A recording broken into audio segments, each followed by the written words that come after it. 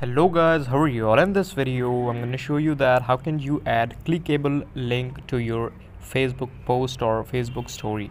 So this is a very simple and interesting trick you can follow.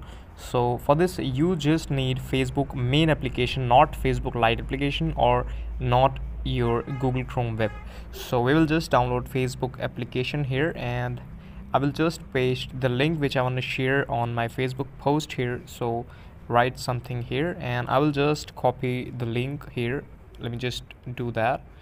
So there's a lot of option here. Also you can add like photo, video, tag peoples and many of the more.